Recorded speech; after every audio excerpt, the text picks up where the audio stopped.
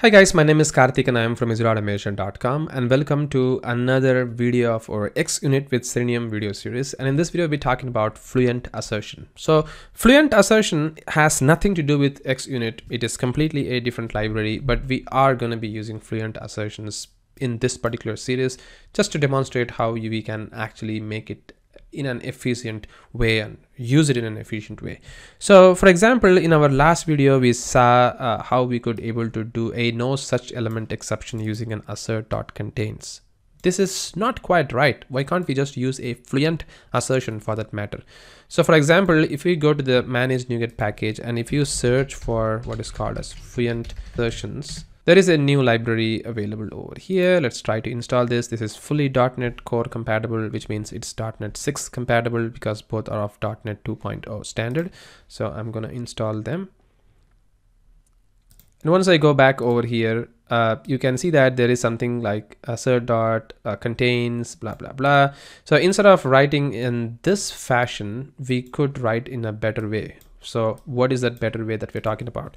We could write something like exception.message.should, and you can see that this should is actually going to be coming from the using fluent assertions, and then there is something called as be or contain method like that. So I'm going to use the contain this no element something like that. So we can just put this guy over here. That's it. So let's try to remove this assertion. So this is going to be more like a readable fashion than what we have at the moment, like that. So you can see that this is quite interesting. So at this particular piece of test that we have written, it is not making a lot of sense, but we could able to modify the other test and you will see that it is even more better fashion. You can use it. So for example, if we just go over here in any other test, maybe like this, so we can just go over here on this particular test and we could probably do, let's say I'm gonna get all the anchor link on the particular page. So anchor is equal to probably WebDriver fixture dot Chrome driver dot find element by find elements by attribute or tag name. And then I'm gonna say a, which is going to be giving us the anchor, and over here we're gonna do an assertions on the collections. So I'm gonna do an anchor dot should. You can see that it brings up us have count.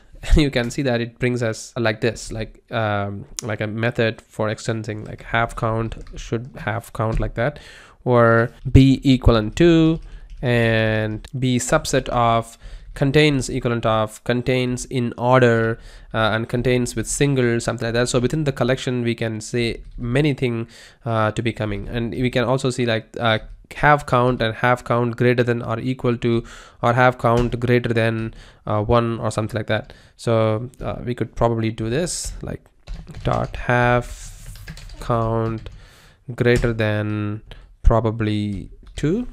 Why not? I'm gonna save this and let's try running this test. So this test, because this particular page is going to have a lot of hyperlinks, it's definitely going to be greater than 2. So the test is going to eventually pass.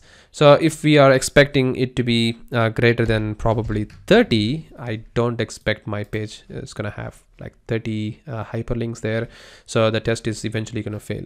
So this is another good tool to be used in combo with the XUnit because the way that we can use the fluent assertion is awesome and it works pretty well. So yes, this is what is going to be the fluent assertions. I have not really covered a lot of fluent assertion library because within this fluent assertions you can see there is something called as FluentAssertions.common, and if you just put dot, you can see there is something called as collections, equivalency, event, formatting, numeric reflections, types, XML. I mean, there are so many things we can keep talking about that, but I don't really want it to cover up in this particular series. We can probably keep extending this series to have fluent assertions as well, but not now. We'll talk about fluent assertion later in this series or maybe in another series, but this is about the fluent assertion. In our next video, we'll talk about the auto fixture library.